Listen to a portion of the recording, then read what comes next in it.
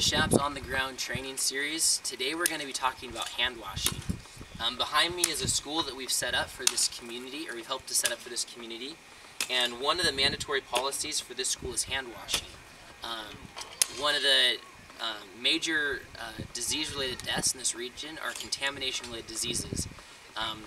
These contamination-related diseases are most commonly passed from hand to mouth. And so to be able to incorporate hand washing breaks the contamination cycle and is the single most effective thing that a community can do in order to be able to improve the health of their community. We all know soap to be effective in washing hands, but sometimes soap can be expensive and not available. And so we want to be able to talk about types and styles of hand washing that are more sustainable and don't require a financial investment.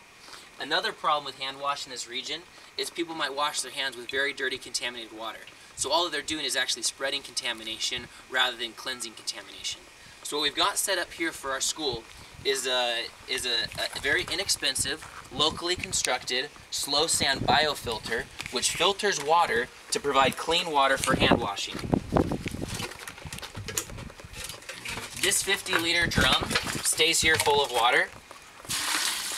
And in the morning, the teachers will simply put some water into our primary filter as the children are arriving for school.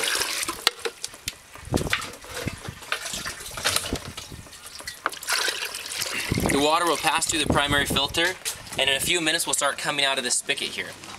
One of the things that's most exciting about the hand washing that we're advocating is the use of ash. The use of ash in hand washing is something that's not very well known, both in America as well as the developing world.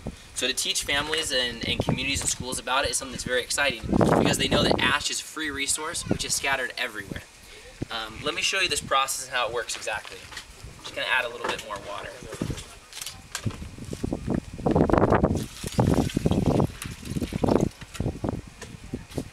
So someone that would like to wash their hands simply gets their hands wet first, like that, and then you just tap to get a little bit of ash on your hands.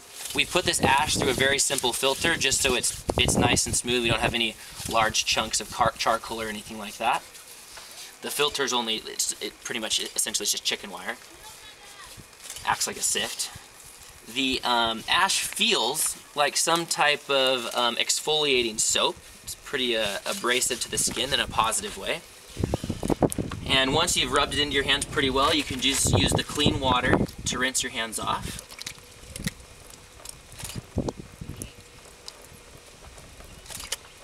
And every single person who's ever used ash to wash their hands that I've observed has been very, very surprised at how soft and how clean their hands feel afterwards.